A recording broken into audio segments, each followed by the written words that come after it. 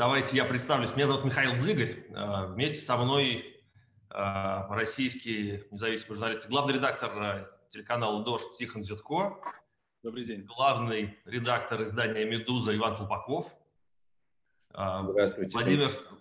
Владимир Соловьев, не путать с его полным тезкой, специальный корреспондент газеты «Коммерсанта» Владимир Вячеславович Соловьев. Добрый день. И вместе с нами незримо присутствует лауреат Нобелевской премии мира Дмитрий Муратов. Он не смог сейчас подключиться, но передал нам свои вопросы. Поэтому давайте сейчас мы по одному будем задавать вопросы. Начнем как раз с вопроса Дмитрия Муратова. Зачитываю. Уважаемый господин президент, думаю, вам известна шутка, что буквы V и Z, которые сейчас широко используются в России, означают ваши инициалы. Является ли, по вашему мнению, извините за прямоту, окончательное решение проблемы Зеленского, в кавычках, одной из основных целей нападения на Украину? Решение не услышал. Одна из целей нападения на Украину – это устранение. Меня устранение? Ну да, простите. Слышу не очень хорошо, тут у нас громко бывает. Да, вот, я слышал много этих различных мыслей по поводу того, что устранение планируется мое, и было, там, наверное, было несколько попыток этого разными людьми от... Имеется в виду политическое устранение? Да это не важно, Сереж, я ж в курсе, что я могу не дослышать, но смысл любого слова я хорошо понимаю. Вот, по поводу устранения того или иного, я очень спокойно к этому отношусь. Какие-то, в общем, группы людей отправлялись, начиная с политических, это если говорить про политическое устранение мое, это, значит, была группа всякая вот эта вот Медведчуковская и так далее, кумы действующего российского главы, вот, они находили политические форматы устранения, как то на местных выборах, было очень много пропаганды различные, и ослабление местной власти. Одна из главных была причин после моей победы на президентских выборах и партии сегодня монобольшинства.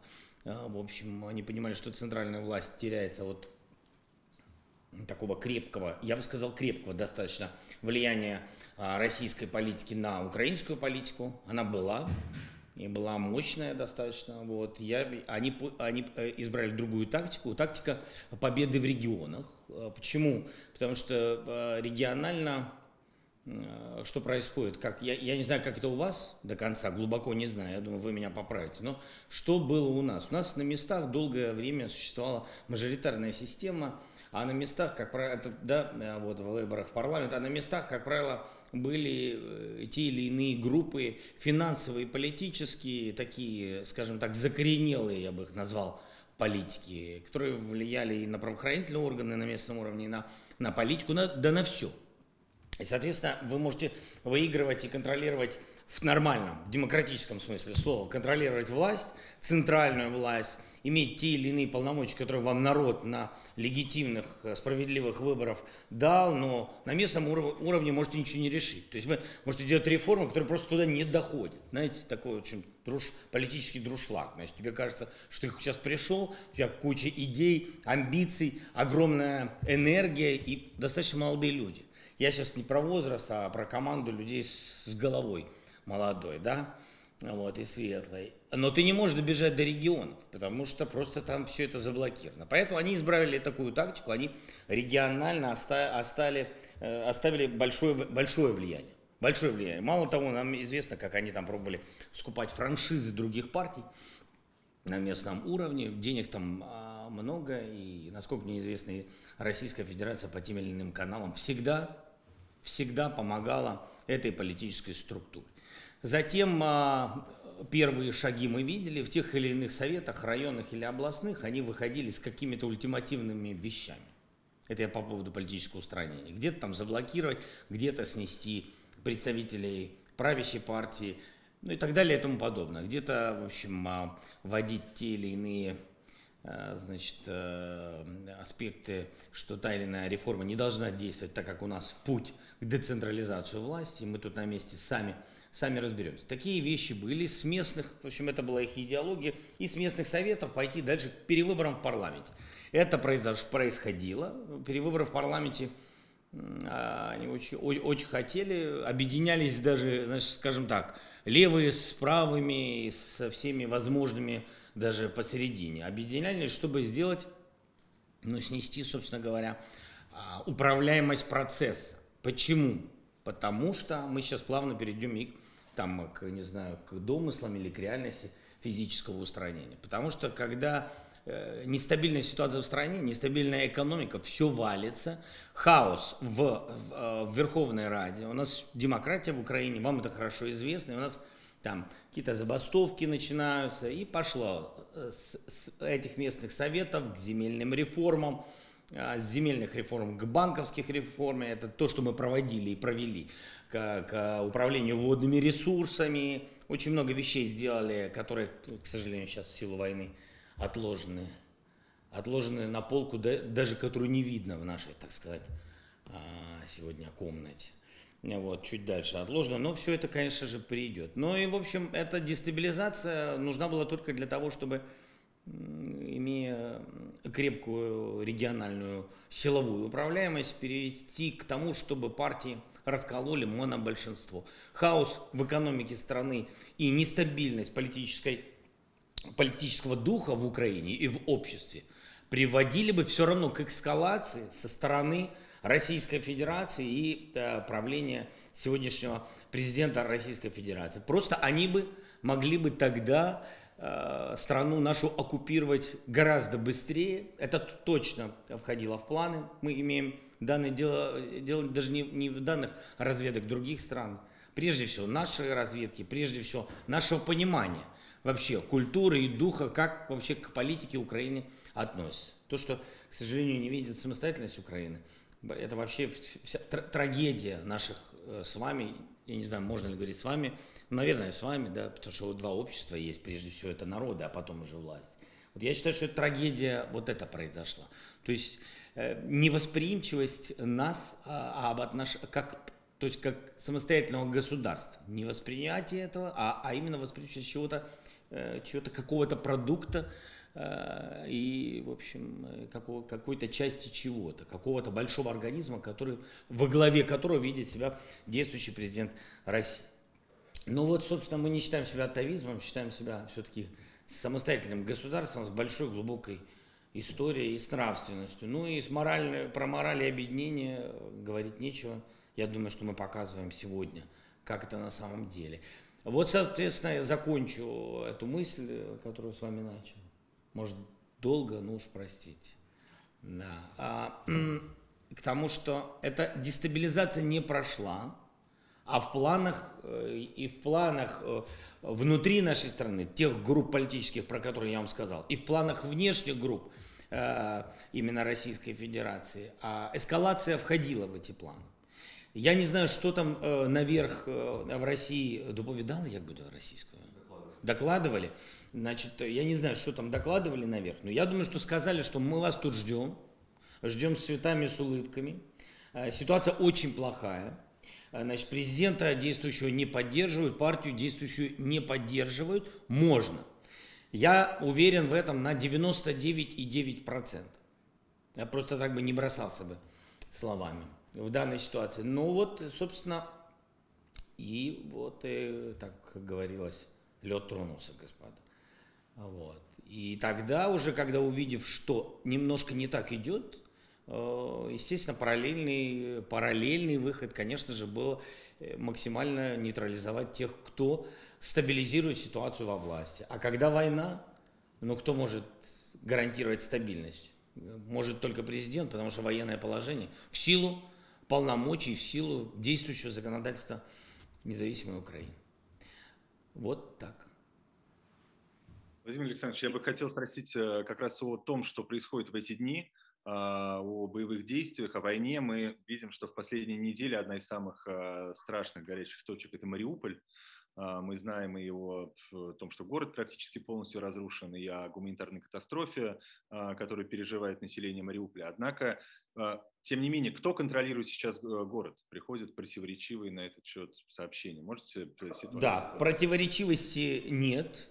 Хаос информационный, он понятен, в силу чего вызванный. реальность такова. Город заблокирован российскими военными.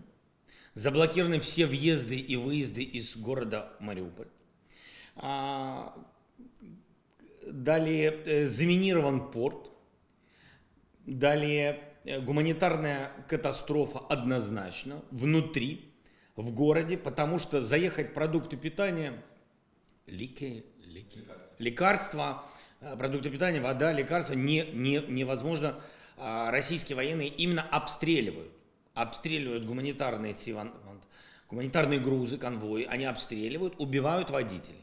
Что происходит с этими грузами, я вам не могу сказать. Многие из них были отвезены назад. То есть вот это наше направление, Запорожское, Бердянское, все в области, Запорожской области, все это направление сложное, там 100-120 километров, сложнейших вызовов, это постоянно идут обстрелы. Вывоз разными средствами было достигнуты какие-то договоренности, деблокация во время выездов гражданского транспорта, пассажирского, из Мариуполя в сторону Украины происходил. Силовой вывоз людей из Мариуполя не в нашу сторону, в сторону, так сказать, обратную, оккупированную, в сторону, куда вывозила Россия со своей тоже силовой происходит. По нашим данным, более 2000 детей вывезено. А это украдено, значит, потому что их неизвестно нам точные локации всех этих детей. Они там возятся как с родителями, так и без, и просто. Ну, в общем, это катастрофа. Я вам не могу передать, как это вообще выглядит. Это страшно. И, значит, они это держат их как за души для обменного фонда. Значит, то есть они, ну, нет там культурных достаточно там слов, только эмоциональные буквы сейчас выскакивают, к сожалению. Вот, ну, так как мы с вами откровенны, я, в принципе, всегда стараюсь быть откровенным. Вот, и так что, вот, внутри есть наши войска. Это по поводу того, что почему хаос информационный. Потому что внутрь, значит, там, где они могут зайти, там они зашли, российские войска. В какую-то часть города они не зашли, потому что есть наши ребята, которые отказались выходить на их призывы. Мало того, их семьи обращались ко мне, этих ребят. Я разговаривал с этими ребятами. Мало того, я говорю с ними. Мы там пару раз, там, ну, раз в 2 дня точно я выхожу на связь, очень стараюсь вот, находить на это время. Для меня это важно. Я им тоже говорил, что я все понимаю, ребят, я все понимаю, мы обязательно вернемся, но если вы чувствуете, что вам нужно выйти, и вы чувствуете, что это так правильно, и что вы можете выжить, и сделайте это. Я понимаю, как это выглядит для военного. Сделайте. Они сказали, что... Но я им дал это право выбора. Они сказали, смотрите, мы не можем, тут раненые люди. Мы не бросим раненых. Мало того, они сказали, мы не бросим убитых. Чтобы вы поняли, в городе валяются трупы на дорогах, тротуарах. Просто валяются трупы. Их никто не убирает. Российских солдат. И граждан Украины. Всех. Это толпы, то есть не толпы, извините, я не могу про людей сказать кучи, я не могу найти русское слово правильное. Я просто не знаю, как это сказать российскому. Да, понимаете? Вот это страшно выглядит, а наши военные не готовы оставить даже мертвых военных. Выйти их где-то, как, извините меня, как кого-то там, не хочу говорить, похоронить, закопать, как мусор, они не готовы. Причем не офицеров, а всех. Вот, поэтому они защищают город и защищают раненых, и защищают мертвых, которых они хотят похоронить. Мы хотели вывести. Мы их просили дать нам вывести трупы. Нам не дали вывести ни трупы, ни раненых, никого. Я не знаю, везут ли они русских солдат. Я не знаю, везут ли они в другую сторону, куда они вывозили наших детей. Мне неизвестно. Эта информация, там она разная, тоже имеет такой блуждающий характер с точки зрения правды и справедливости. Вот, поэтому я не готов тут подписаться под этими словами. Но все остальное, то, что вы услышали, это правда. То, что касается противоречивых сведений, в том числе о количестве погибших, особенно разные оценки с российской стороны, с украинской стороны по поводу количества погибших российских солдат. Почему такие разные оценки? Что происходит с телами российских солдат, которые погибли?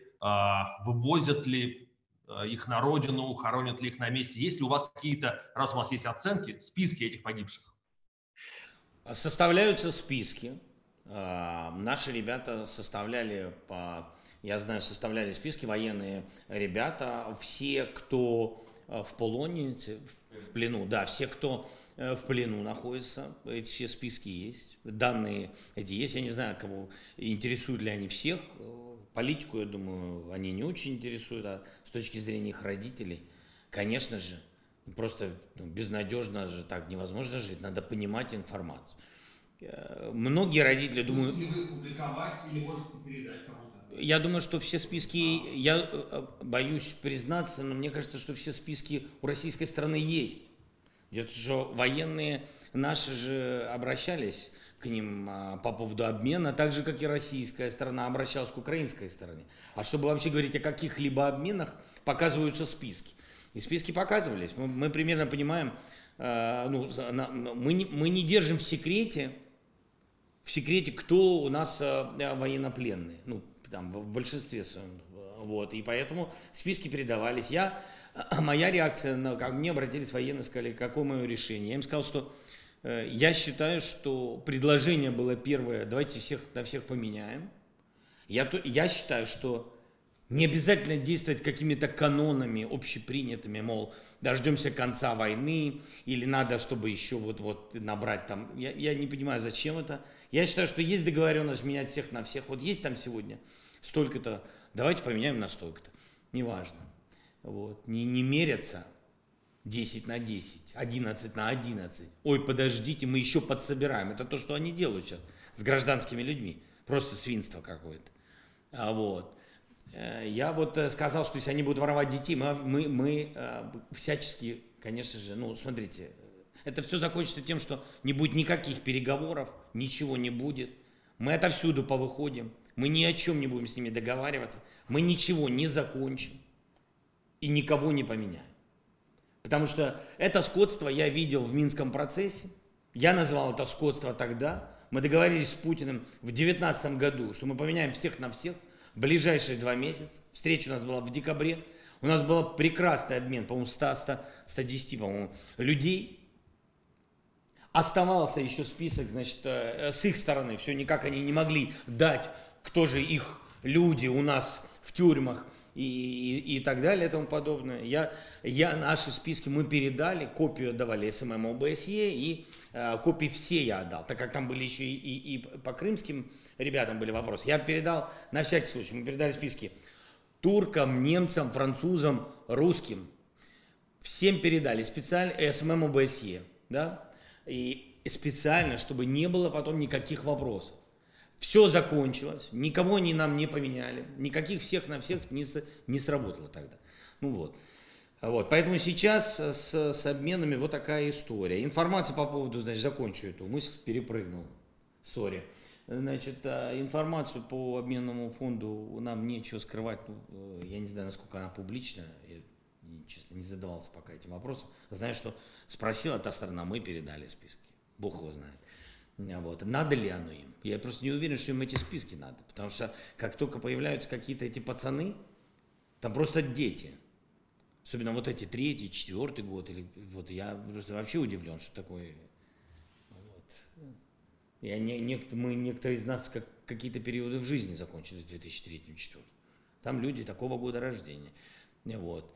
Я поэтому думаю, что они не хотят показывать, что с трупами. И я не совсем понимаю, как они их, там есть специальный процесс, как эти люди, мы хотим их передать, мы хотим отдавать, мы не хотим держать трупы, вы же это прекрасно понимаете, мы хотим, чтобы они уехали. Вот. Они сначала отказывались, потом там еще что-то. Потом какие-то мешки нам предлагали, еще. Слушайте, ну это, смотрите, это все выглядит, ну, я даже не знаю. Знаете, у нас у всех, наверное, что-то в жизни было, когда уходили люди, даже не близкие люди, не родные, даже когда, ну, слушайте, даже когда собака или кошка умирает, так не поступают. То есть это в общем это мусорные пакеты. И вообще я не понимаю, вообще, честно, что себе думают люди, особенно что думают себе родители этих детей. Я не понимаю. То есть я бы просто я бы поджег все, что я мог. У меня бы жил какой-то депутат вот рядом. Я вам говорю абсолютно откровенно. Я, в принципе, такой человек и был и до президентства. У нас бы люди набили бы морду такому главе там района или чего-то, если привезли в мешке что-то или не хотели забирать, или скрыли. Как это, мать там, кто бы ни был. Это я вам говорю, как президент воюющей страны с русскими солдатами, которые сюда пришли, и мы их ненавидим. То, что они делают. Но послушайте, но есть же как бы в ненависти, это война. Но это же не скот. Это же не скот. И поэтому это все меня очень, конечно... Почему это страшно все? А я вам скажу. Потому что страшно... А страшно, потому что когда отношение такое к своим, то какое же отношение ко всем другим? А мы точно не свои для правительства России. Вот это страшно. Я считаю, что это дикость, и все это плохо закончится. Для Украины мы понимаем, во имя чего. Вот у вас, ну, я не хочу вас обижать, простите, если я буду говорить у вас, я просто не знаю, как по-другому сказать. Говорю, как есть. Вот что у вас в стране происходит в России, для меня это, в общем, непонятная вся эта история, трагедия, да, и которая влияет на нас. Я поэтому так обеспокоен. И много очень детей этих, не знаю, либо они там присягу давали, либо там обещания, много этих детей, которые не знали, куда они едут. Ну, конечно, многие говорят глупости и врут. Там сначала с перепугу, не знают, что с ними будет. А потом, когда видят, что к ним нормальное отношение, насколько это возможно нормально, потому что война по-разному бывает,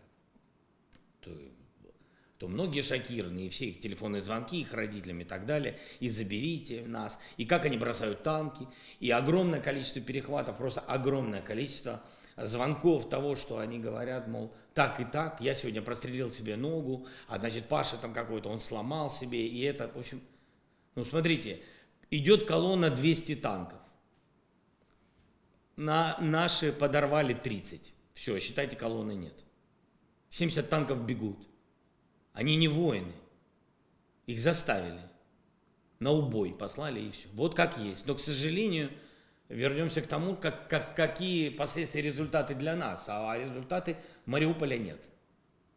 Просто нет. Волновахи просто нет. Городов под Киевом, Киевской области, наших небольших городков, которые все, как я думаю, как и у вас, возле столичных городов, это, как правило, городки небольшие, но, как правило, там все живут, дачи загородные, и так живет и местное население, ну и дачи и так далее. Этого не существует. Выжженная земля. Просто выжженная земля, абсолютно. Это выглядит, ну, я думаю, вы какие-то фотографии видели, но вы все не видели. Мы даже все не можем это показывать. Это невозможно показывать. Потому что это невозможно для нашего населения даже показывать все. Как это выглядит. Вот просто нет домов. Вот в Волновахе просто ничего нет. Никаких улиц, никаких домов. Ничего нет. Мариуполь за счет того, что это большой город на 500 000 населения. Вы представляете, город 500 000 населения, 90% зданий поражено. Их нет. Ну как, они сожжены или нет. Но там хотя бы многоэтажки, и вы можете себе представить, что тут было. А в городах таких, как вот Волновах и так далее, там просто нету ничего, абсолютно. А вот это отношение, то есть они едут и выжигают. Просто выжигают. Я даже не знаю, к кому когда-либо так российская армия относилась. Я не видел это. Может быть, я просто был тогда совсем молодым человеком, и войну в Чечне я так глубоко не помню всех кадров. Там страшно было, но там, ну извините, но это просто эти объемы невозможно сравнить на сегодня. На сегодня, так там 2 войны было, нельзя сравнить. Мало того, я вам скажу, невозможно сравнить объем того, что было за 8 лет и за 4 недели. Это невозможно сравнить. То, на что там говорили, что на Донбассе, с нашей стороны, или там временно оккупированных территориях, это ничего, чтобы вы понимали, по сравнению с тем, что сейчас у нас тут происходит. Просто ничего. Вот просто по какой-то причине вчера прилетело 6 ракет во Львов. 6 крылатых ракет. Ну, по какой-то причине. Что-то там военизированное они искали такое, что прилетело 6 этих. Что сделано? Значит, бьют там по различным нефтескладам, нефтебазам. Прекрасно понимают, что сейчас посевная. Какое отношение это имеет, даже если бы они говорили про какие-то милитаризированные истории и действия, какое отношение к посевной это имеет? Украина кормит там часть Европы, там пол арабского мира. Что ты? Это вы же с арабами в хороших отношениях. Сама же и Российская Федерация. Ни у турков, ни у кого подсолнечного масла, зерна, ничего нет. Ничего нет. Мало того, нельзя даже сказать, что почему это правда. Потому что не дали вывести же грузы с зерном. Просто не дали вывести. Для этих всех стран не дали вывести. Владимир Александрович, извините, мы вас перебьем. Меня так и надо перебивать. Это правда. Да. Мы поняли, да.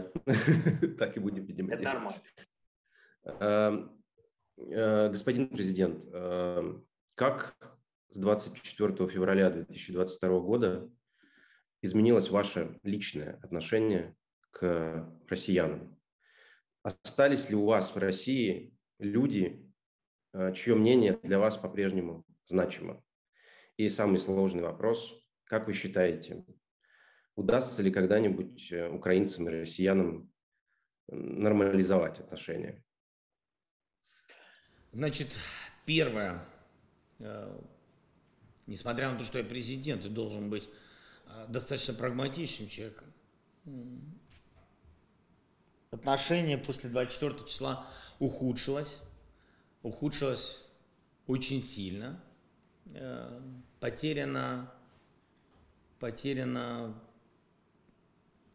эмоциональная составляющая к Российской Федерации, к народу, даже к народу. Несмотря на то, что я понимаю умом, что много людей, которые поддерживают Украину. Я им благодарен, потому что без сарафанного радио, без работы честной журналистики, без внутреннего потенциала русского человека, который за справедливость и за Украину, и да пусть он будет прежде всего за себя. Это значит будет за Украину в данной ситуации, потому что война на нашей территории не принесет ничего хорошего этому русскому человеку, если он отдает себе отчет, конечно. Отношение ухудшилось у всех населения. Есть безвозвратность. Я вам скажу, как там. Я вам скажу. Вы сейчас, наверное, поймете. В 2014 году, когда все началось, районы русскоговорящие, скажем так, районы Украины, или русскоговорящие семьи, если хотите, вот, все испытывали надежду, что это вот сейчас-то закончится. Сейчас-то закончится, что вот много всего и произошло, недопонимание, и долгие годы, и нарастало, и так далее. Вот часть вот этих семей, вот они верили, что еще можно все, что-то как-то можно. Вот именно так, вот как я вам говорю, вот так вот что-то как-то. Без конкретики, потому что война. И точно было понимание, что что-то как-то нужно. У меня было понимание, когда я пошел в президенты, потому что я понимал, что нужно сделать все, чтобы остановить войну, абсолютно. И нужно бороться с пропагандой своим примером. Надо показывать, что ты хочешь изменить страну, изменить отношения с соседями, вернуть все, так сказать, в каком-то смысле даже вернуть все назад, в каких-то смыслах, до 2014 года, найти понимание, сесть за стол переговоров. Сегодня за этот месяц глобальный, исторический, культурный произошел раскол. Глобальный. Да не просто война, это, в общем, я считаю, что все гораздо хуже. Люди какие-то в России остались. Ну, вот, во-первых, мы с вами говорим, да, и во-вторых, есть люди, которые поуезжали из России. Я не за то, что я поддерживаю их отъезд. Это их внутреннее принятое решение. Есть люди культуры, люди искусств, которыми можно найти те или иные аргументы. Скажем так, они сами найдут. Они читающий процент нации, который разберется. Но глубокое разочарование в том, что высокий уровень населения поддерживает в России в силу различных причин. Я даже не хочу говорить, что это информационно, промывка мозгов. Смотрите, это же с одной стороны да, но с другой стороны пропаганда. Но ведь это же тоже оправдание, ведь. Ну, давайте честно, это же оправдание. Ну нельзя же не замечать войну в течение стольких лет, да? Ну, можно сказать, да, неделя, но нам там рассказывали одно, произошло другое, понимаете? Это даже не 11 сентября в Штатах, понимаете? Там трагедия, которую все увидели. Да нет, и не взрывы домов в Москве, которые вы помните, и так далее. Это же не так, это же не один шаг, это 8 лет, черт побери. Это же долго. За 8 лет люди заканчивают школьное образование. Можно повзрослеть, образоваться, можно выучить предмет. Можно стать профессионалом в любом виде. Я бы просто пошел бы в журналистику, пошел бы в следователь, я бы сам нашел, я бы копал, если я действительно хочу понять, что с этим делать. Но если я не хочу, то я не хочу, мне легче поддерживать действующий режим. И я считаю, что вот это то самое страшное разочарование, которое произошло, разочарование, перешедшее в ненависть народов. У меня нет ответа, как это можно вернуть. У меня нет ответа, вообще вернется ли это когда-либо. Я не пророк, и это решать будут как раз те люди, которые... Смотрите, я вам так скажу, еще несколько месяцев, вот я вам честно скажу, у каждого в семье будет потеря. Та или иная, выгнали, ранили ребенка, что-то произошло, переехал человек, уехал в Польшу, уехал в Болгарию, уехал в другую, не нашел работу или нашел работу, неважно, испугался, ребенок стал заикаться из-за взрыва, Бог его знает, у всех будет в семье какое-то горе. Какое-то горе. Конечно, не Вторая мировая война, конечно, не годы оккупации, но мы и не закончили пока. Поэтому, и технологии другие, но и оккупация происходит жестче, потому что интенсивнее. Понимаете? Потому что оккупация происходит, я не хочу даже сравнивать с фашизмом, я не хочу сравнивать, но мы понимаем, как оккупации в разные. Возьмите себе сами, вы люди глубокие, образованные, вы знаете, как происходили в разные войны, в разные периоды оккупации те или иные. Невыгодно было стирать с лица земли города, потому что ты когда оккупируешь, надо, чтобы там кто-то жил, работал, тебе же там будут трусы твои стирать, ты военный, ты солдат, ты же там стоишь, кто-то это должен делать, мыть, убирать, готовить, жрать, где-то жить, кинотеатры работали во Франции и так далее. Понимаете, это здесь не так, вообще не так. Здесь заходят, если местная власть или кто-то не хотят, местную власть украли, люди начинают что-то там кричать, выжигается все. Владимир Александрович, я хотел бы короткое уточнение, буквально на уровне да или нет. Поддерживаете ли вы бойкот России, российских художников, музыкантов, спортсменов? Потому что вот мы все слышали недавно про произошедшее с Сергеем Лазницей, который выступил против бойкота и был исключен из Украинской киноакадемии. Вы как считаете, нужно ли бойкотировать? Я считаю, что бойкотировать, к примеру, Лазницу неверно. Я считаю, что Лазница художник, и у него, ну, то, что я слышал, смотрите, я могу не все знать, да, я даже не знаю там все причины, по которой там организация его откуда-то там исключила. Я считаю, что там ошибка, мне кажется, какая-то была. Не знаю, точно не глубоко в вопросе, но он художник, который имеет проукраинскую позицию. То, что я слышал, позицию справедливую. Проукраинскую — это не значит, чтобы доносить свою позицию на украинском языке. Вы поймите, что да нет у нас такого вообще. Да это же какая-то информационная пузырь, в котором, в общем, живут граждане. Вот, поэтому, ну, я имею в виду граждане России, им рассказывают, что, в общем, на каком-то там языке. Я спокойно говорю с вами, и когда со мной кто-то переходит, со мной говорит по-русски, в Украине я перехожу на русский язык, я президент. Я считаю, что президент, вот как он себя ведет, так можно понять, если народ его поддерживает, ну, значит, народ это и поддерживает, спокойно к этому относится. Вот. Но ненависть ко всему русскому будет расти, однозначно. Я это скажу, извините, я вместо «да» или «нет» чуть дольше, потому что иногда, значит, уводит мысли в сторону. Такой день сегодня, я немножко разобран. Не спал нормально. Вот. Поэтому вот по Лазнице я ответил, что-то хотел вам сказать. По поводу языка. Хуже всего русскому языку сделал Владимир Владимирович Путин. Я считаю, непоправимый ущерб. Конечно же, люди будут стесняться за пределами России говорить в каких-то обществах иногда по-русски. Так и будет. Это такое происходило после той или иной войны, которая была, результатом которой был признан конкретный агрессор, да, в мире. Вот и все. Поэтому непоправимость этого точно он сделал, ну, на долгие годы точно.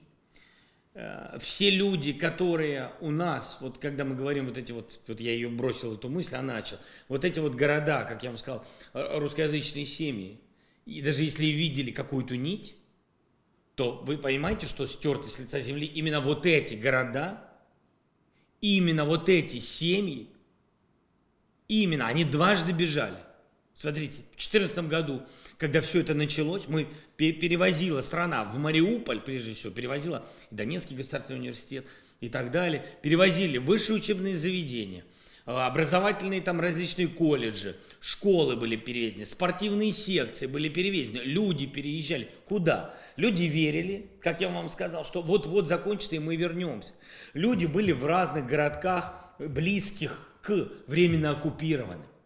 Представляете, что у них две эмиграции, которая закончилась смертью. Сейчас они там заблокированы. Кто не выехал. Так скажите мне, как можно относиться к истории, связанной с русской культурой или с русскими, или в принципе с русскими? Это же это очень сложный вопрос. Поэтому я боюсь, что это надолго. А вот по поводу, вы сказали, спортсменов бойкотировать или нет, да? Смотрите, я считаю, что ты не можешь ощутить эту боль, в которой мы, но ты должен хотя бы знать и почувствовать на себе хоть какой-то дискомфорт, тогда ты сможешь понять, что ты не такой, как все, а тебя твое правительство сделало изгоем. И поэтому международное бойкотирование тех или иных российских спортсменов, которые не имеют к политике никакого отношения, решение верное, потому что, к сожалению, они имеют отношение. Они, может быть, даже там не чувствуют это до конца, да? Но они должны это понять, что они инструмент международного имиджа страны. И если происходит изоляция, культурная, спортивная, та или другая изоляция, то тех, кто там остается, я имею в виду, конечно же, не тех граждан, которые выехали. Культурные деятели, режиссеры, журналисты или спортсмены покинули, уехали в другую страну жить и так далее. И никто ничего не... Естественно, это их право. Это их право. Пускай живут, работают. развиваются и так далее. Это их право. Но сказать, что они все невиновны до конца, это тоже нечестно. Потому что если человек свой голос нигде, хотя бы один раз, хотя бы один пост в соцсетях, хотя бы один раз вышел на площадь, не надо поджигать автомобиль кому-то, не надо стрелять ни в кого, не надо принуждать, вот если ты там не убил царя родного, тогда ты нам не друг. Да нет, но просто поддержать, просто сказать, что я не могу так. Я не хочу так, я хочу, чтобы мой голос был услышан. И даже если меня услышал один человек, это все равно будет +1, а не минус. И фразы, что нас все равно не услышат, нас не поможет, это не работает, это несправедливо. Поэтому бойкотирование именно для того, чтобы поняли, что когда там умирают, вам должно быть хотя бы дискомфорт. Господин президент, от гуманитарной, этой очень важной составляющей, я бы хотел перейти к не менее, как мне кажется, важной, к дипломатической, потому что переговоры идут, они начались довольно быстро, но о существенном прогрессе мы узнаем, вот, например, из заявления, или вообще о каком-то прогрессе, из заявления президента Турции Эрдогана, который сказал, что говорил, во-первых, о том, что обсуждаются 6 пунктов в этих переговорах российско-украинских, а во-вторых, что по 4 есть прогресс, это пункты, которые касаются не вступления Украины в НАТО, демилитаризации, гарантии безопасности и защиты русского языка, а вот по статусу Донбасса и статусу Крыма прогресса пока нет. Можете ли вы объяснить, что действительно, где действительно что-то двигается, и пояснить потом, если позволите, еще вашу идею о референдуме, потому что не очень понятно, как в случае достижения каких-то компромиссов воюющая или только что вышедшая из войны страна может проводить референдум. Спасибо. Хорошо. Первое, что касается пунктов. Почему строится та или иная риторика на 6 пунктов? Потому что прежде всего ультиматум, а именно первая бумага была ультиматум со стороны Российской Федерации, она была, я бы не назвал ее даже бумажный ультиматум, это был публичный ультиматум, насколько мне известно, где-то, как обычно, это где-то слилось в информационное поле. В общем, там были вот эти пункты, о которых вы сказали, примерно такие же они были пункты, там, правда, была еще фраза демилитаризация, денацификация, очень много всего с «д» связано. Вот, и мы ничего, кроме как впрыск, просто чтобы немножко оживить информационное поле, что Россия что-то делает и задает повестку дня, и ничего кроме этого в этом не видел. Еще одна информационная пуля. Мы во время минских переговоров к этому привыкли. Они всегда отправляли тот или иной формат, когда затягивали процесс. Это говорило о том, что они затягивали процесс, потому что они хотели в течение быстрого времени нас оккупировать. Сразу показали, что мы сейчас сделаем. Вы же знаете, да, что мы нашли парадную форму у военных. Я не знаю, вам известно это или нет, но это чуть-чуть смешно, как они готовились. Смешно, если бы не было так трагично, да, к параду на Майдане независимости. В общем, вот танками пройти на 3-й или 4-й день. И вот. Поэтому, значит, это брызги. Значит, реакция Турции, она несколько некорректна. И мы об этом говорили и с президентом Эрдоганом. Вот, значит, там есть как бы тонкости и в переводе его заявления, но и тонкости в риторике. Первое, значит, смотрите, денацификация, демилитаризация, вообще мы не обсуждаем это. Я сказал, что наша группа, мы вообще не сядем за стол, если мы будем говорить о какой-то демилитаризации, какой-то денацификации. Для меня это непонятная абсолютная вещь. То есть это не обсуждается на переговорах? Мы не обсуждаем вообще. Они задали, российская сторона, в первой там встрече в Беларуси, на которую я согласился, чтобы наша группа поехали, потому что я давно говорил, что нужно говорить еще до войны, да. И вот я не против этих разговоров, лишь бы был результат. Российская сторона чувствует победу в том, что эта встреча состоялась, что это добавляет какую-то субъектность Александру Григорьевичу Лукашенко. Да ради бога. Если мы можем закончить войну, Александр Григорьевич от этого будет чувствовать, что он снова в доме хозяина, да ради бога. Мне, честно говоря, все равно. Это вообще выбор белорусов, а точно не наш. Вот. Поэтому я согласился, если будет предметная у них встреча. Встреча получилась. Предметной я бы ее не назвал. Наши стороны сказали, что фразы вот эти денацификации, демилитаризации, их не может быть. Нас эти пункты вообще не интересуют. Что касается пунктов защиты русскому языку, ну, они сказали аргументы, не знаю, донесли ли они все мои аргументы. Я сказал, что каждый следующий день войны поставит под вопрос вообще понимание, что такое вообще русский язык. То есть люди сами не захотят этим. Люди этого не будут хотеть. Люди не будут хотеть читать, смотреть кино, говорить. Ну вот я вам просто говорю, что это вызывает. Ну, понимаете? Даже то, что тебе, может быть, там кому-то нравилось, да, но когда его очень много, да, он уже назад выходит. Вот я считаю, что вот этого много еще и через кровь.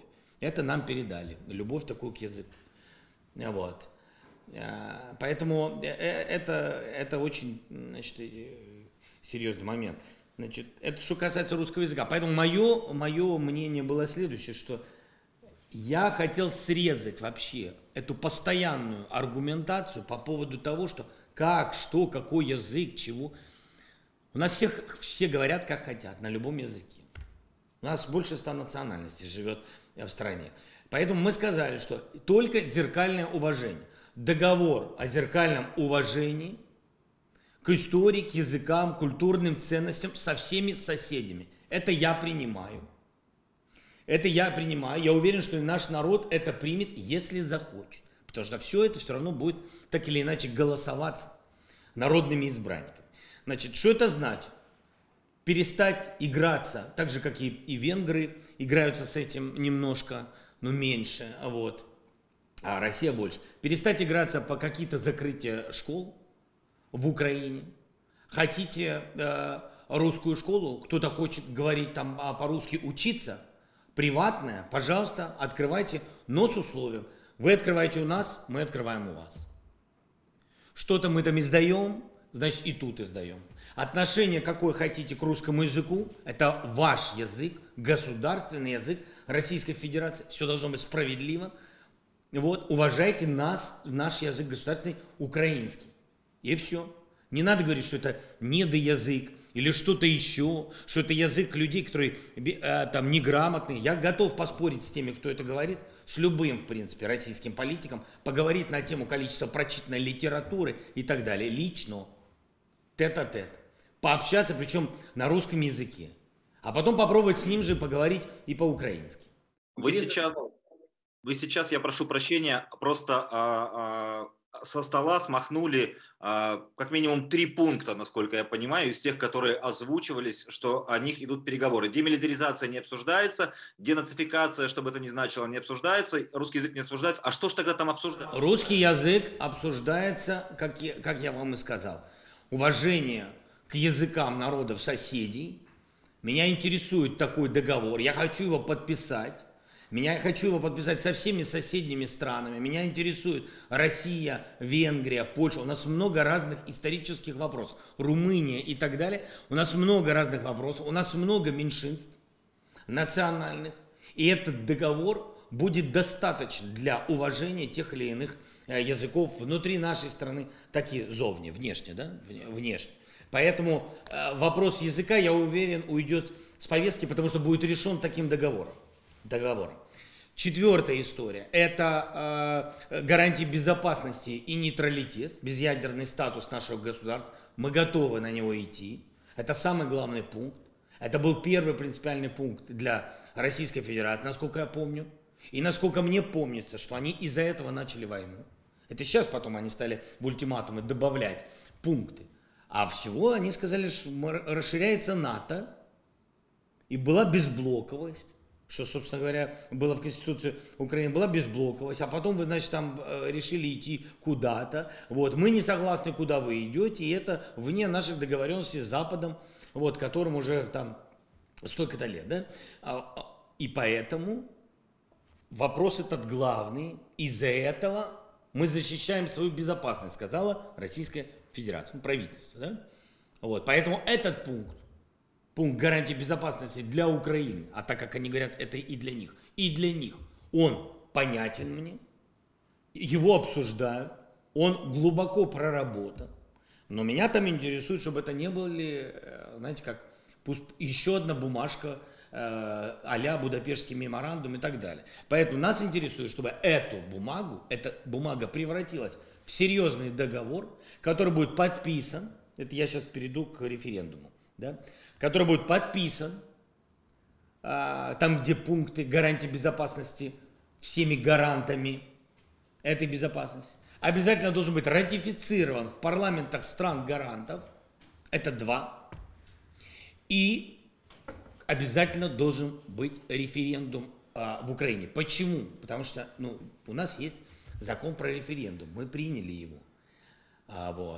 Изменение того или иного статуса, а гарантии безопасности предполагают нейтральный статус, а это изменение конституционное. Понимаете, да? Это конституционное изменение. Это 2 сессии. Я просто, смотрите, когда встречались наши ребята, наша группа с группой российской, они не глубоко вообще были в материале. Я вам скажу, это, мягко говоря, не глубоко. Что такое 2 сессии? По-другому конституцию нельзя поменять. 2 сессии это год. Представляете, насколько это все может быть долго. Это я вам говорю не про референдум. Это я вам говорю вообще про конституционные изменения. Референдум шаг быстрее, чем конституцию изменить. Вот о чем я говорю. То есть им нужно, российской стороне нужны гарантии, что это произойдет. Поэтому референдум, потому что только народ может принять решение, что будет вот такой статус и такие гарантеры. Референдум произойдет в течение нескольких месяцев, а изменения в Конституции будут проходить минимум год. Согласно действующего законодательства нашего. Минимум год. Поэтому, референдум... Простите, а беженцы, которые покинули Украину, тоже будут участвовать в референдуме? Конечно. Конечно. А как вы... У нас на всех, кстати, выборах, на всех этих закордонные делянки, акции. Участки, да? Избирательные участки. У нас все это работает. И на выборах это все было, на выборах президентских, парламентских, все везде работает. Я с этим не вижу проблем. Но дело в том, что до этого момента, вы увидите, люди наши вернутся. У нас сейчас 90% населения хочет вернуться в первый день окончания выстрелов. 90% населения. Потому что мужики-то, в большинстве своем мужчины вообще никуда не уехали. Уехали женщины и дети. Конечно, все хотят. Это временная история. Поэтому договоренности должны быть у нас с президентом Путиным. Гарантеры ничего подписывать не будут, если у нас стоят войска. Почему я считаю, что войну можно быстро закончить и тянет только Путин и его окружение. Потому что никакой гарантер, какой Джонсон, Байден, кто сядет, Дуда, кто сядет, Эрдоган, кто сядет о чем-то говорить, если стоят войска? Кто что-то подпишет? Ничего не будет. Это невозможно. Поэтому не надо ждать изменений в закон. Поэтому, когда российская сторона сказала, сначала давайте изменим закон, потом выведем танки, смотрите, смотрим на них как на, я не хочу говорить, скажем так, не глубоко понимающих политические процессы с точки зрения закона. Поэтому мы договориться должны с президентом Российской Федерации. А чтобы договориться, ему надо своими ногами выходить оттуда, где он там есть, и прийти навстречу ко мне. А я сказал, любую точку мира, кроме, считаю, беспредметные встречи в Беларуси, в России, в Украине. Сегодня беспредметными. И встречи наших делегаций, это еще раз подчеркивают. Они больше политические, беспредметные. Это 3 конфликтующие страны на сегодня. Так или иначе. Поэтому мы встретились, мы с ним договорились. Этого достаточно, нашего с ним договора, с подписями, с печатями, хоть кровью. И этого достаточно, чтобы начать процесс вывода войск. Войска должны быть выведены, гаранты все подпишут. И все, это все будет работать дальше. Дальше ратификация в парламентах, референдум несколько месяцев, а потом изменения в Конституции. Но референдум предполагает не только ответ «да», но и «нет». И если на референдуме народ Украины говорит, мы не хотим менять статус, мы не хотим нейтральный статус, то все. Референдум невозможен, когда есть присутствие войск. Никто, это с точки зрения конвенции, никто никогда никогда не засчитает результаты этого референдума, если на территории страны находятся войска или вооруженные незаконные формирования, или законные формирования другого государства без какого-либо фундамента юридического. Это невозможно. Это то, что было в Крыму. Какой это референдум? Это может быть только в нашем...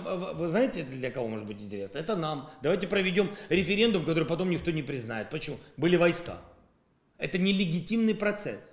Мне очень сложно передавать, вот опять же, вот ребята начали говорить с группами политическими. Я просто передавал нашей группе. Надо, чтобы российская сторона начала привозить юристов. Хотя бы людей, которые имеют образование юридическое, а не только, значит, военные и так далее и тому подобное. Тогда все поймут. Прошу прощения. Простите, хочу зайти с другой немножко стороны, тоже в тему переговоров.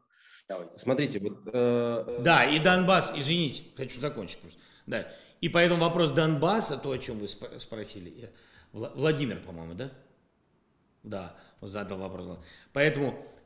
Поэтому, значит, гарантия безопасности, то есть нейтральный статус, поэтому взаимное уважение, где поднимается вопрос языков, поэтому, значит, не только языков, культур, традиций и так далее, они же там поднимают вопрос уважения церквям, хотя мы не должны в это лезть как государство. Вот. Потом Донбасс вопросы и Крым, конечно же, обязательно надо, чтобы обсуждались и решались. Конечно же, поэтому не все пункты я смахнул.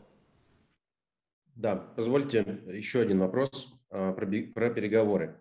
На днях Wall Street Journal написал, что якобы вы просили президента Байдена о том, чтобы не вводились санкции в отношении российского бизнесмена Романа Абрамовича. При этом одновременно разные наши источники говорят, что осуществляются какие-то параллельные контакты между Украиной и Россией. Якобы в переговорах участвуют люди, близкие к президенту России Борису Ельцину. Якобы в переговорах участвуют со стороны Украины разные культурные деятели. Я слышу фамилию Александра Роднянского, режиссера. Скажите, пожалуйста, есть ли какие-то параллельные переговоры, есть ли какие-то другие контакты, помимо тех переговоров, о которых мы сейчас говорили? Давайте я вам так скажу, что, во-первых, огромное количество различных контактов. Просто вы должны понять. И все то, о чем вы говорите, в какой-то степени является, в какой-то степени имеет право на жизнь и есть, и уже действует. Я не уверен, что это какие-то официальные переговоры, потому что как только началась война, много людей, которые хотели как-то помочь. Там, и вы говорите про Александра Ефимовича Роднянского, да, там я знаю, там есть у него контакты, у него были с нашими ребятами и другие культурные деятели. И так же, как начали вводиться санкции, даже вот вы называете одного бизнесмена большого из Российской Федерации, или там раньше из России, а сейчас там в других странах он же живет или жил. Вот.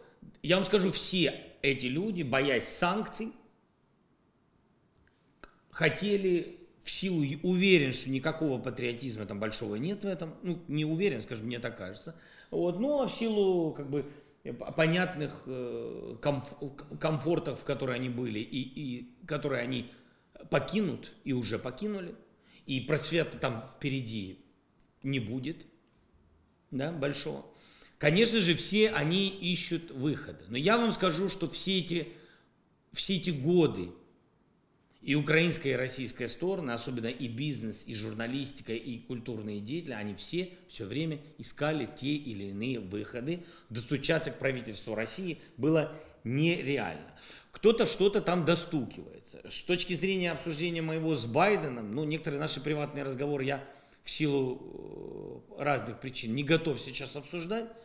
А с точки зрения, я знаю, что вот этот бизнесмен, он был в подгруппе с российской стороны, я не знаю, как он там был официально, неофициально, сначала там он даже там где-то они там контактировали, и он действительно, насколько мне известно, он действительно помогал в вопросе гуманитарного характера, вопросов с вывозом людей из гумконвоя из Мариуполя. В Мариуполь старались все, и он в частности тоже, я знаю, но ничего не вышло, как я вам сказал, гумконвои были расстреляны. Но то, что от него и еще некоторых бизнесменов приходили сигналы, вот давайте мы там как-то поможем, вот давайте что-то сделаем. Некоторые обращались с тем, чтобы они готовы даже помогать, там, давайте відновлювати, як буде? Восстанавливать, давайте восстанавливать, значит, Украину после войны, мы готовы дать деньги, мы готовы перевозить бизнес в Украину, значит, мы сейчас там живем там в Англии или где-то там в Швейцарии, мы вот хотим, можно ли так сделать, чтобы, значит, как-то вот мимо, значит, какого-то общего санкционного списка. Все эти сигналы мы получали, но мы их начали получать еще с тех пор, как наши внутренние санкции действовали. А не только западные санкции. Некоторые люди не хотят называть свои фамилии, говорят, что мы хотим вообще помогать вашей армии. Тоже являются гражданами Российской Федерации. Ну, я считаю, что... Я вам честно скажу. Ваш офис координирует эти переговоры? Они, то есть, все равно как-то стекаются к вам или как? Смотрите, я получаю сигналы, но я бы не сказал, что наш офис координирует их. Я бы так не сказал. Они идут отовсюду, эти сигналы. Они идут либо от общин тех или иных, еврейских, мусульманских там и так далее. Идут по линии и церквей какие-то сигналы. Вот я вам скажу честно. Есть и в офис к нам приходят сигналы. Ребята встречались, наша переговорная группа в Беларуси. Есть от них там внутри. Но этих, смотрите, их источник, это такой, этого очень много. Поэтому мое отношение очень простое к этому. Достаточно простое. Любой человек, который сегодня готов, любой бизнесмен России, какого-то там калибра, неважно какого, который готов давать деньги на поддержку украинской армии, мы готовы обеспечить ему безопасность, всевозможные потом обеспечить работу, развитие его бизнеса. Все, кто поддерживает сегодня нас, всех, кто борется за свою страну, мы никого точно не...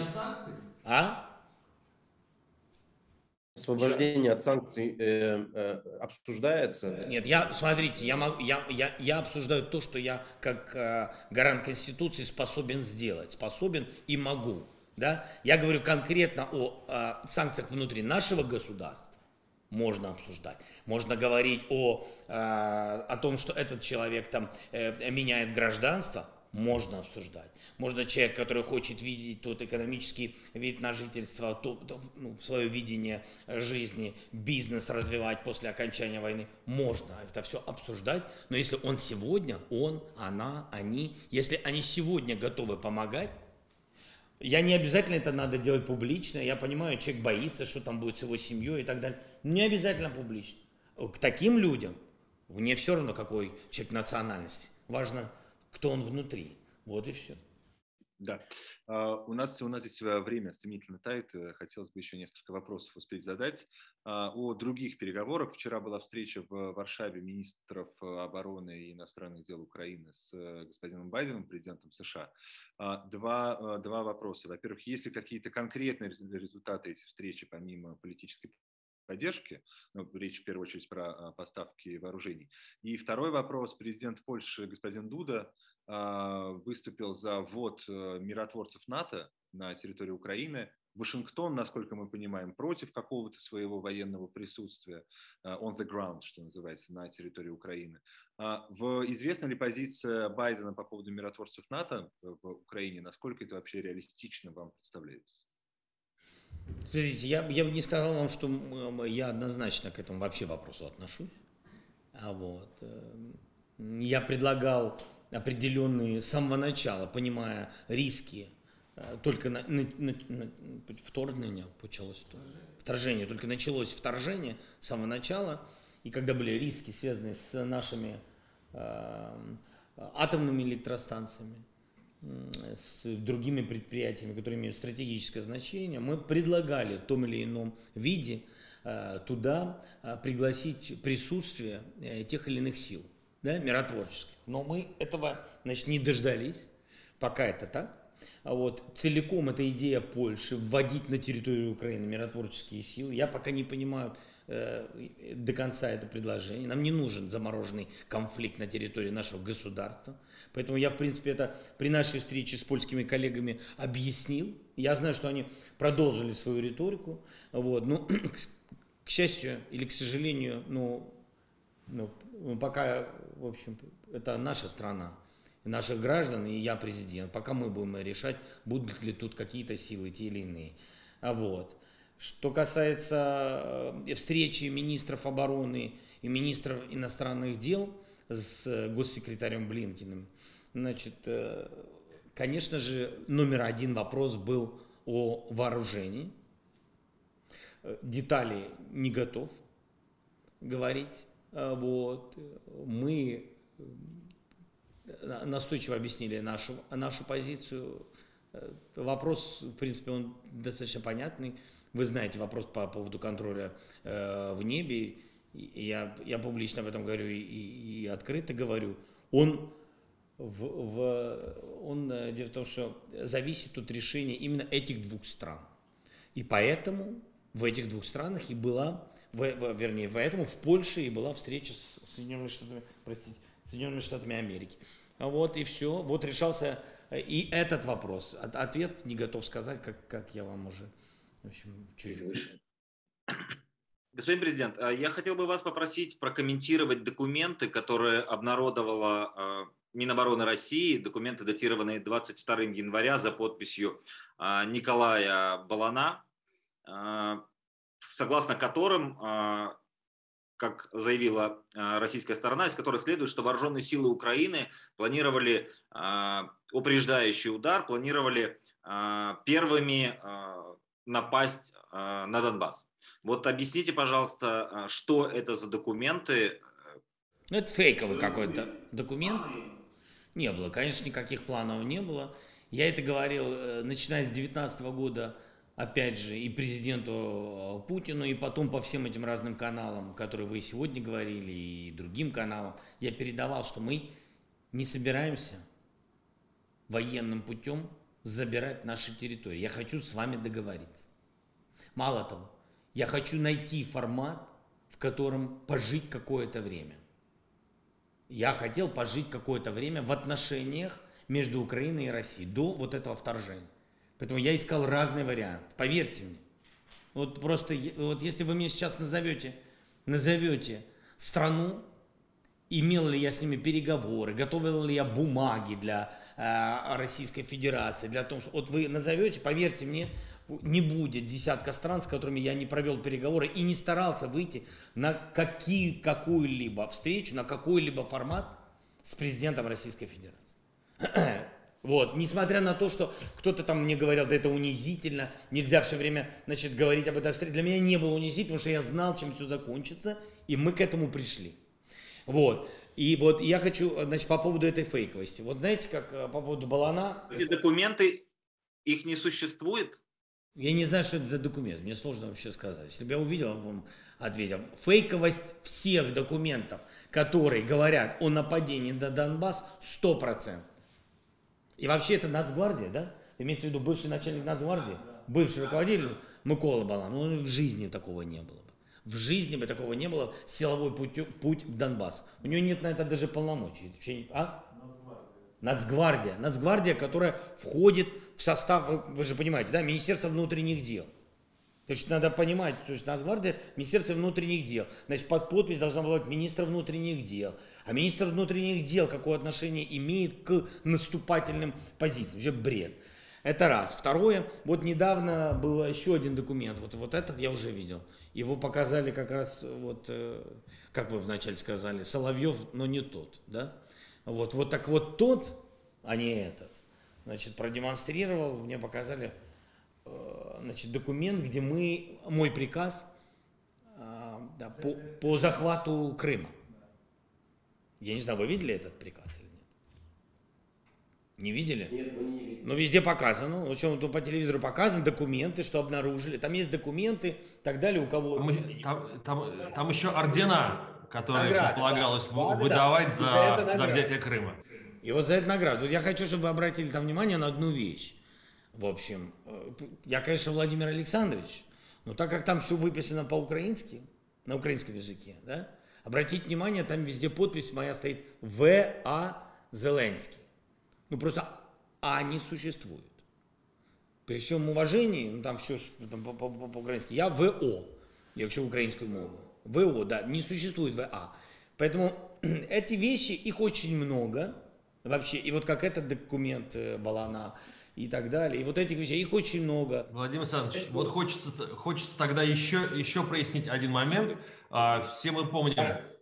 Зараз 13, зараз, секундочку. Ну, трішки, 10 минут, да. Ага, да. Хочется уточнить историю про русский военный корабль. Все мы помним, в первые дни войны, очень мощная история. Вы посмертно, кажется, наградили этих украинских военных, которые были на острове Змеиный, а потом появилась информация, что они все выжили. Расскажите, что на самом деле произошло? Живы они или нет? Часть погибла, часть была взята в плен. Все. Те, кто были взяты в плен, их поменяли. Произошел обмен на военных Российской Федерации. Россия вышла с этим предложением. Мы, не задумываясь, их обменяли. Вот и все. Те, кто погибли, пали смертью, погибли, они, собственно говоря, герои для нас. А тех, кто, значит, выжили ребята, мы обменяли. Все. Мы два сделали обмен. Мне тогда просьба прояснить еще один момент, который активно поднимается российскими официальными лицами и поднимается российскими телеведущими. И об этом же, если не ошибаюсь, писала и газета Daily Mail. Володя Соловьев меня поправит, если я ошибаюсь со ссылкой. То, что касается биолабораторий, то, что все время сейчас звучит в риторике российских властей. Можете пояснить? Да, это анекдот. Нечего объяснить. Ну нет у нас, ну мы с удовольствием. Смотрите, у нас нет ядерного оружия, нет химических биолабораторий и химического оружия, у нас нет, у нас не существует этого. Если бы, наверное, такой был бы человек, как я в те времена, когда подписывало наше государство сдачу наших интересов, я это по-другому не называю, сегодня уже делая выводы. Вот. Я бы так это все бы не отдал. Так же, как бы не отдавал бы вот эту историю, связанную, вот вам, значит, и флот, живите здесь, вот вам раздавайте паспорта российские в Крыму и так далее. Надо было тогда взять и честно поступить, сказать, что у нас тут много россиян, у нас тут, значит, в Севастополе тут живут, значит, наши, значит, моряки. И несмотря на то, что это ваша земля независимая, давайте примем решение, что будут здесь и украинцы, и русские, и будут действовать честно. Они тихонько приплывали, раздавали. И этот флот, который, значит, наши флаги, их покупали российские, значит, эти чиновники и так далее. Это непонятно что было. А украинская власть закрывала на это глаза. Абсолютно. Хамское и предательство. Это было предательство, то есть это воровство территории со стороны России и абсолютное предательство со стороны Украины. Вот что это было в те 90-е годы по отношению к Крыму и по отношению к своей независимой территории. Поэтому, как и с этими лабораториями. Смотрите, мы вообще-то никого, честно говоря, вы же знаете, какой у нас народ. Я уверен, вы же все тут были. Как мы вообще кого-то могли бы химией какой-то травить? Да мы врагов никогда с врагами так не поступали. Философия ядерного разоружения, философия верная, правильная и так далее. Но нельзя же за счет слабости одних, значит, выстраивать свою империю. Это просто невозможно, потому что империя строится на экономике, а не на запугивании. Позвольте успеть задать вам еще один вопрос. Пожалуйста. Как бы вы сейчас сформулировали военную цель Украины? Как вы себе представляете, если вы себе ее представляете, военную победу? Да, уменьшить количество жертв максимально, сократить сроки этой войны, вывести войска Российской Федерации на компромиссные территории, а это все, что было до 24 числа, до нападения, пускай вернутся туда. Я понимаю, что освободить полностью территорию, заставить Россию невозможно. Это приведет к Третьей мировой войне. Я прекрасно все понимаю и отдаю себе отчет. Поэтому я и говорю, это компромисс, да, компромисс. Вернитесь туда, с чего все началось, и там попытаемся решить вопрос Донбасса. Сложный вопрос Донбасса. Вот для меня это, смотрите, мне не 70 лет, вот я так, вы поймете, о чем я. Мне не 70 лет, у меня точно есть время, но я тут ненадолго, потому что, снова говорю, мне не 70 лет, и после меня придет человек достойный, я хочу закончить эту войну, я не хочу, чтобы у нас были сотни тысяч погибших, я этого не хочу. И поэтому силового нападения я не рассматривал ни на Донбасс, ни в Крым, потому что глубоко понимаю, сколько бы тысяч людей наших погибло, и какая была бы цена у этих территорий, пусть даже отвоеванных. Никто не знает. Вот сейчас русские зашли со своей мощью, и совсем, около 20 тысяч погибших, вот, со всей своей мощью. Они, извините меня, не вошли внутрь Киева. А внутрь Киева? Пока, да, вы правы, пока не вошли. Но вы должны понять, что они вряд ли войдут. Но если они войдут, вы точно должны понимать, что им тогда надо иметь 1100. Это невозможно по-другому справиться. С таким городом, просто с таким населением. Понимаете, да? То есть в Киеве живого населения, не уехавшего, 3 миллиона. Вы понимаете же, что это такое? А это просто огромное количество людей. Господин президент, мое пока не к этому относилось, не к Киеву. Я хотел сказать, что пока мы с вами говорим, пришла новость о том, что глава Луганской Народной Республики заявил о том, что намерен провести референдум о присоединении о вхождении в состав России. Предполагаю, что скоро, наверное, и власти ДНР последуют этому примеру. И какое тогда решение вопроса и обсуждение вопроса Донбасса может быть? Смотрите, как вам сказать, мы же с вами живем в неком пространстве, пытаемся жить легитимности, правильно? Когда кто-то что-то говорит, это же надо, чтобы этот кто-то что-то представлял из себя или представлял ту или иную территорию на законном уровне, а закон в понимании международных институций, а не на отдельных там оккупированных частях. Поэтому что там кто заявляет, это как бы право каждого человека, если это правда люди. Вот. Неважно. Мы слышали эти сигналы от этих товарищей, спортсменов. Мы их так называли в 90-е годы, когда был в университете, мы вот этих людей называли спортсменами. Это не те, кто медали, а просто они ведут себя так, как будто бы они великие. Да, вот. Вот такие спортсмены в спортивных штанах, а потом переодели они костюмы и стали вот теми, кем они стали. Вот. Поэтому, он в спортивных штанах под этим костюмом и остался. И в спортивных штанах, и в майках там в полосочку. Вот. Поэтому он там, я не знаю, что они там представляют и что они там заявляют. Наверняка согласен с вашей риторикой по поводу того, что за ним последуют и другие офисы Российской Федерации на территории Украины. Вот. Но для меня это такой, в общем, как я вам сказал, SEO президента Путина. Я, пожалуй, об этом буду говорить с собственником этих людей, а не с товарищем, если вы не против. Владимир Александрович, представители вашего офиса говорили, что за последние недели вы пережили больше 10 попыток покушения на убийство. Что попытки что? Вы пережили более десятка попыток покушений. Вы можете рассказать об этом более подробно? Что это было, где, когда, как? Нечего сказать, правда. Наша охрана занимается этими вопросами и устранение проблемных элементов, которые приходят сюда на охоту. Вот. Больше нечего сказать. Я думаю, поскольку время у нас заканчивается, может быть, вдруг у вас есть какое-то обращение к тем гражданам России или к тем русским людям, которые будут смотреть в самых разных каналах, на самых разных платформах наш с вами разговор.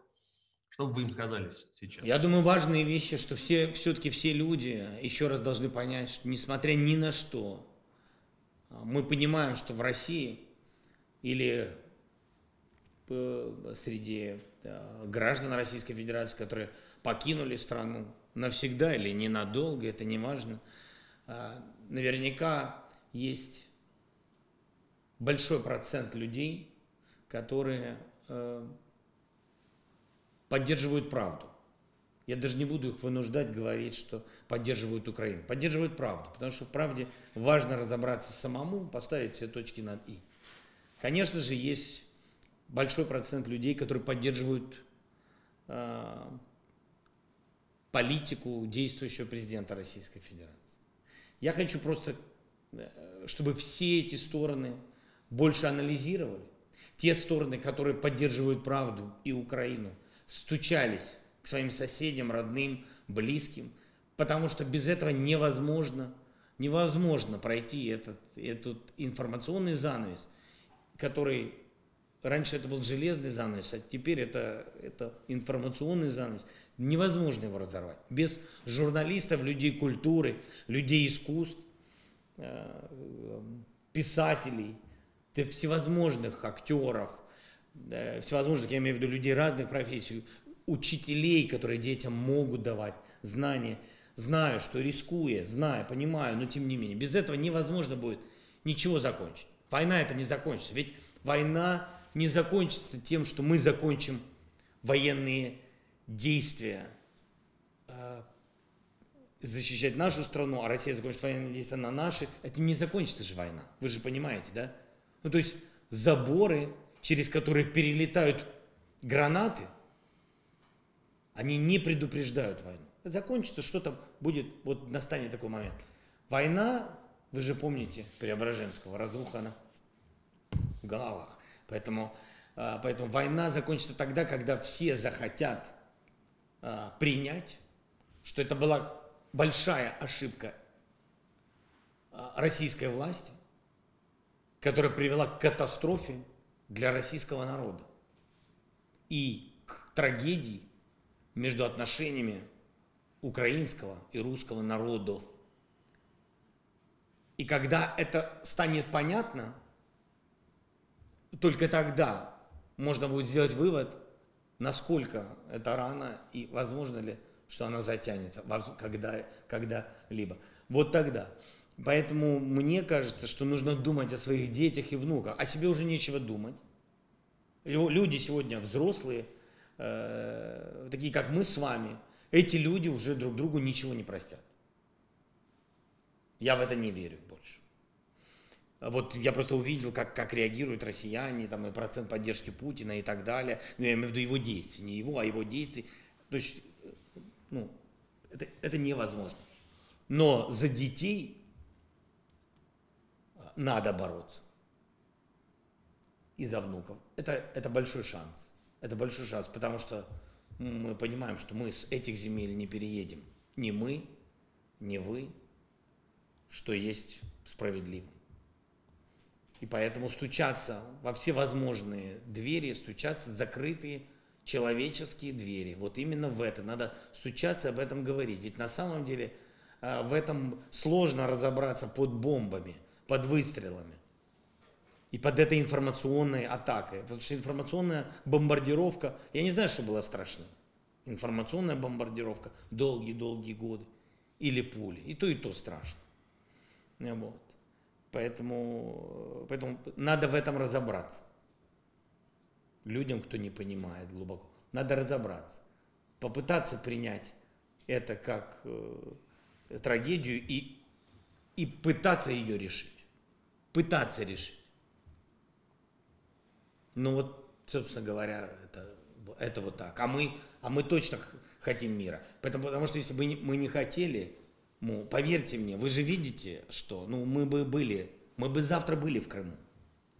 Если бы было сейчас на уровне вот этом вот война, мы вперед, мы побежали, мы ура. Да нету какого ура. Мы на своей территории их бьем. Один наш военный бьет 10 российских, потому что те не понимают, что они тут делают. Вот и все. А эти точно знают, что его жена сейчас в Польше, где-то там, и с ребенком. Или там, в Волновахе, ее вчера раздавили, понимаешь? Она просто, вот поэтому сил столько у этого народа. Не потому, что он особенный, потому что трагедия у нас. И я пытаюсь объяснить, что вот в этом. И поэтому, когда Россия говорит, в документах должно быть, что вы военным путем не будете забирать Крым. Да не будем мы его забирать военным путем. Людей жалко. Наших жалко людей. Потому что пойдут туда люди и будут погибать. Это просто жалко. Вы все равно ничего не сделали за эти 10 лет. Это я не вам, ребят, говорю. Да? Чтобы вы просто не обижались на меня. Но не сделали ничего. Что там сделано в Крыму? Построены отели за 10 лет, как в Дубае? Или что? Что там сделано? Что там принесено? Что в Донбасс-арену можно было запустить? Просто пробили там ее снарядом и стоит. Но запустить ее. Просто, чтобы... Да ничего, невозможно это сделать. Понимаете? Люди пришли с другой идеологией. Это я не хочу, просто нету времени тратить. Вы не понимаете, что там с затопленными этими шахтами. И это никто не может понять, кроме тех людей, которые там находятся. Просто там как катастрофа с этими подземными водами. Смотрите, там катастрофа вообще. Думаете, Путин не знает каких-то вещей? Думаете, он хочет этот Донбасс? А это все деньги он заберет у русских. Чтобы там навести порядок, чтобы там люди не травились и пили чистую воду. Значит, все, разобраться с этими затопленными шахтами. Их надо уметь, это же закрытие шахт. Я когда стал президентом, стал изучать вопросы, которые мне никогда в жизни были неизвестны. И у нас говорили о том, что у нас есть шахты, те или иные, они тащат, значит, деньги тащат, а выработки угля уменьшается, и многие шахты надо некоторых шахтеров переводить из одной шахты в другой. Там шахты, добыча нормальная, пускай работают, а здесь надо закрывать. Людям надо находить другие профессии. А это все города-призраки потом. Их нельзя просто затопить шахту, нельзя просто так взять, затопить. Ее нельзя просто так взорвать. Это катастрофа начинается. Разная. Не только социальная, гуманитарная. Что делать с этими людьми, куда их перевозить и так далее. Еще экологическая катастрофа. Страшная. Вот. И там вот это все уже там есть. Не то, что началось. Все. Что с этим всем делать? Позвольте еще один вопрос напоследок впихнуть. Как вы считаете, зачем это Владимиру Путину? У вас какая первая мысль, которая может это объяснить? Какая вам мысль приходит в голову? Почему? Почему это произошло? Почему он так... Смотря что, много всего. Так вот, что значит одна мысль? Одна мысль, как у Дудя, когда он задает свой вопрос, ему отвечают, значит, на вот этот вопрос там и так далее. Тут со мной так не выйдет. В общем, у него у него многовекторный подход к этому, ко всему вопросу. Вопросу России, к вопросу места России в мире, лидерства Российской Федерации и всех тех, кто от России ушел, кто имеет право быть не Россией. Да, целая история здесь, понимаете? Да, вот, исторический подход, и это разные вещи. Кавказ, грузины, молдаване, это молдаване, а Украина, это Украина. Это разные истории. Украина опасная со многих точек зрения. Во-первых, конечно же, потеря влияния русского языка. Он потерял просто несколько миллионов, просто русскоязычного населения он потерял. Он хочет это все, значит, вернуть силой, что приведет к другой волне. Ну, в общем, не будем об этом, повторяться не хочу. Второе, конечно же, успех Украины, в силу геополитики, расположений, народа. Он точно понимает, какой народ здесь. Ну, как бы не до конца уже понимает, но тем не менее понимает. Люди понимают, многие, что такой азартный народ, трудолюбивый, конечно же, экономически выпрыгнет. И понятно, что есть и экономические риски с точки зрения Российской Федерации, то, что посмотрят и подумают, а почему бы нам и не попробовать, нам там рассказывали, что Евросоюз это, в общем, и не очень, и это, а вот и очень. А вот смотрите, какие шаги. Потом, посмотрите, у нас же конъюнктура политическая меняется. У нас люди молодые приходят. Понимаете, это же еще и по его внутреннему, я думаю, миру. А что с ним? А что дальше? А если там можно, а почему у нас в России нельзя, скажут люди. Ну, смотрите, много всего, почему так он действует. Амбиция вот это, что хочу Советский Союз, насколько она? Сколько там ему осталось жить-то? Да как любому человеку, не то что, так любому человеку, которому 70-80 лет, сколько? Не 50 же лет жить, правильно? И все, поэтому планы сегодняшнего умиротворения, к сожалению, я считаю, что его планы, они не стратегические. Стратегия это что будет через 100 лет с государством, которое он возглавляет четверть века. Вот это, я ему никто, я имею в виду, что не советчик, и русскому народу точно не советчик, но я считаю, что это стратегия. Стратегия, что будет не после меня, а стратегия, что будет после 5-го человека, такого как я, что будет через 5 поколений, где мы будем. Вот меня интересует, что будет с Украиной. Меня это интересует как гражданина, для своих детей. А если меня не интересует, то Франция, Италия, Швейцария, дети туда, внуки туда, Великобритания и так далее. Невынужденный выезд. Я не сравниваю это с диссидентством или миграцией, вынужденный. А именно когда у меня планы такие. Тут наколбасить бабок и туда. Тогда это другой подход. Тогда нужно сегодняшнее, чтобы запомнили, чтобы был монумент, мавзолей, памятник, грамота. Тогда так, тогда грамота. Я сегодня вижу в этих поступках грамоту. Даже не вижу памятника. И считаю, что это ошибка. Но считаю, что не его одна ошибка, а окружение. Он в этом. Понимаете, в этом. Вот помните, значит, ладно, не буду сравнивать с этим руководителем, его уже нет, поэтому Бог с ним. Поэтому все его, вот эта многовекторность и так далее, и Абхазию, и все это, все потеряет, конечно же, Россия. Все это потеряет. Но проблема же в чем? В том, что, а как потом тем людям сживаться? Это же так же, как нам с вот этими, с Донбассом, которым 10 лет мыли детям в школе, кто мы, какие мы там нацисты, а как нам потом с этим? В этом проблема. Это я вам отвечаю на вопрос, а что дальше? А что будет через 3 поколения, 5? Это проблема. Что ж толку, повбивали гвозди, раскололи это все. Это же надо все теперь кто-то это должен делать, понимаете? Вечеринка была хорошая, ребят, а кто убирать будет? Коллеги, давайте на этом закончим. Спасибо большое. Да, спасибо, Владимир Александрович. Удачи вам.